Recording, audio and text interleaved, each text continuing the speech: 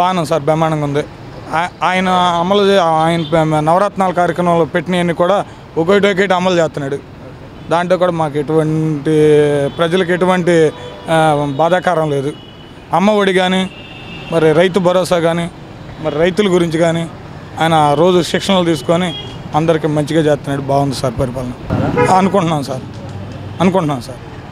ఎందుకంటే కనీ విని ఎరిగిన రీతిలో 150 సీట్లతో ప్రజలు నమ్మి గెలిపించారు కాబట్టి ఆయనకి ఇతర ఏ ఆశలు లేవు కాబట్టి ప్రజలను బాగా చూసి బాగా చేస్తాడని అనుకుంటున్నాం సార్. బాగానే ఉందని మేమంతా ప్రజలంతా సుఖంతో బాగానే ఉన్నాం సార్.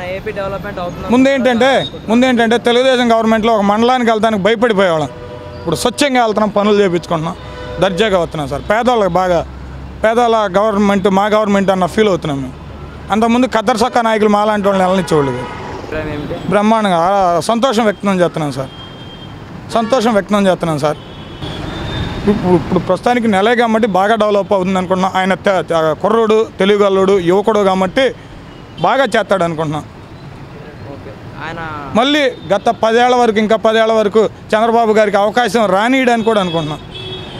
ఊరినే చంద్రబాబు పరిపాలన డప్పు కొట్టేటట్టు ఉండేది, ఏమి ఉండేది కాదు. రైతు రుణమాఫీ అన్నాడు చేయలా, డ్వాక్రా రుణమాఫీ అన్నాడు చేయలా, మరి మా ఇంటికి ఒక జాబ్ అన్నాడు చేయలా. మరి ఇంకా ఏం చెప్పండి సార్ ఆయన పరిపాలన గురించి. అన్నీ అమల్లో పెడుతున్నాడు. ఈ 4 రోజుల్లోనే అన్నీ అమల్లో పెడుతున్నాడు సార్. అన్నీ అమల్లో పెడుతున్నాడు ఈ 4 రోజుల మట్టి. ఈ వీడియో గనుక మీకు నచ్చినట్లయితే లైక్ చేయండి, షేర్ చేయండి. మరిన్ని వీడియోస్ కోసం మా ఛానల్ను సబ్స్క్రైబ్ చేయండి.